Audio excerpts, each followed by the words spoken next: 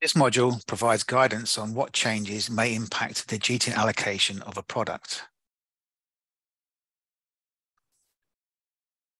The EU medical device regulations state that a new UDI-DI shall be required whenever there is a change that could lead to misidentification of the device and or ambiguity in its traceability. It references several data elements that, when changed, require a new UDI-DI. GS1 standards includes rules on what changes require a new GTIN. The healthcare GTIN allocation rules represent a minimum requirement. Please be required that there may be regulations in your market area that are more stringent and shall be adhered to.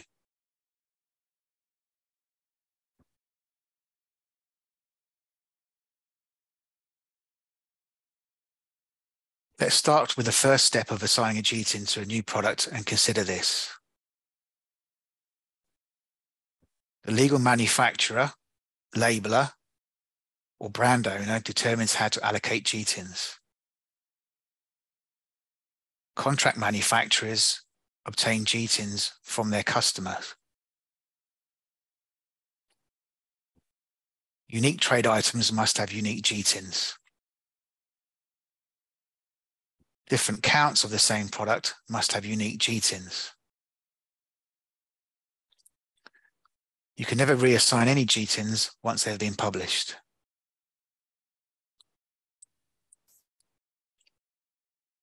Now let's consider several different product changes and the impact on the GTIN allocation. Following guiding principles should be considered by the brand owner when changing a product. Are stakeholders expected to distinguish the changed or new product from previous current products? Is there a regulatory or liability requirement to disclose a change to the consumer and/or trading partner? Is there a substantial change impacting the supply chain, e.g. how this trade item is shipped, stored, or handled in the clinical setting? At least one of these guiding principles must apply for a GTIN change to be required.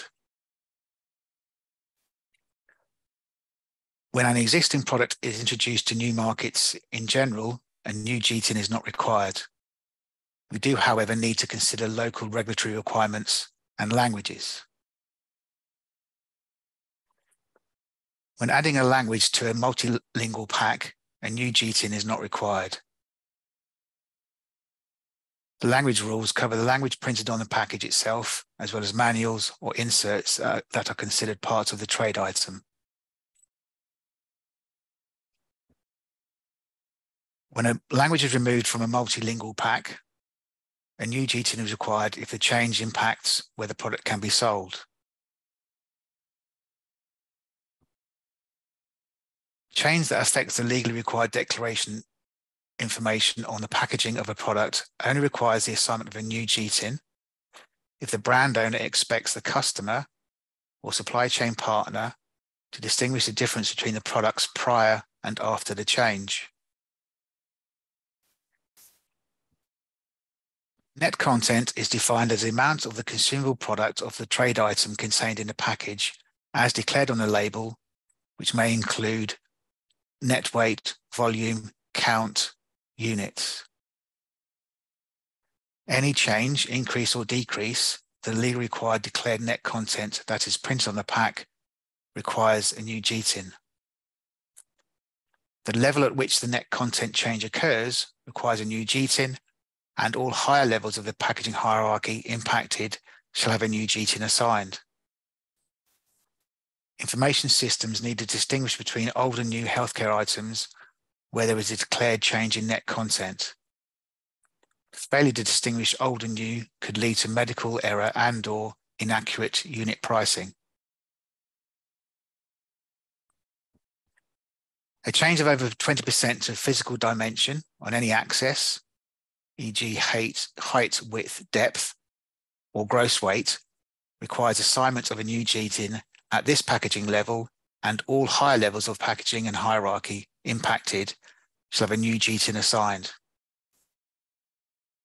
Cumulative changes in avoidance of the 20% threshold without changing the GTIN is an unacceptable practice. Trading partners should be notified about all dimensional changes. Cumulative changes might cause problems for trading partners and may obstruct the flow through of products. Within the healthcare sector, there are many examples of certification marks. A certification mark is a symbol, logo, or wording on a product that declares conformation to a regulated set of criteria, e.g. European CE mark, UK CA mark. When a product is changed to include a certification mark, which was not previously shown on the packaging or product itself, a new GTIN should be allocated for markets where the certification mark is of relevance. It is a key principle of GTIN allocation that the GTIN uniquely identifies a product and its packaging configuration.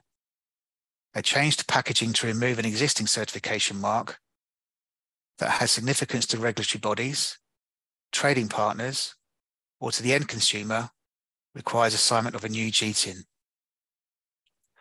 However, it should also be noted that when a certification mark is added to enable sales in a new market, and it has no impact on markets where the product was previously sold, there is no need to allocate a new GTIN in the scenario above. Brand owners are responsible for internal control of their inventory and any return systems.